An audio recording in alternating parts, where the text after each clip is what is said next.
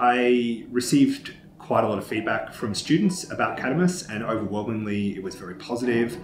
They liked the experience. They liked to have that one-stop shop of having everything in one location.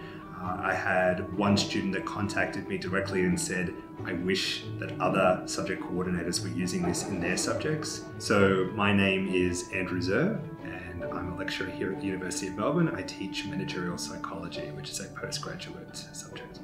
So some of the challenges that we see in assessment is that once we have set it up and we launch the assessment task, we really have no idea what students are doing, what challenges they have, unless they come to us and send us an email and talk to us. So once it's launched, once it goes live, we really don't know what's happening out there. We don't know whether they're struggling with it, whether they understand the concepts, whether they're procrastinating and waiting till the last minute. So that's some of the big challenges, is just a lot of question marks about what's actually happening.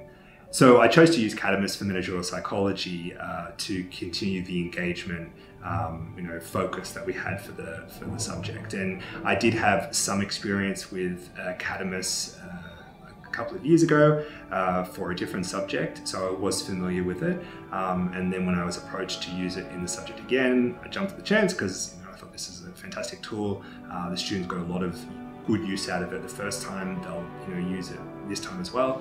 What I liked about Cadmus is that I could have all of the pieces, all of the information about the assessment in one place, rather than scattered around on our online learning management system. It was all in one place. So again, that students weren't overwhelmed or stressed. They had a one-stop shop to read the information about the assessment, to write the assignment, to have a notes section where they could put information in there, to have a referencing section, and something that's saved for the students. So the online cloud,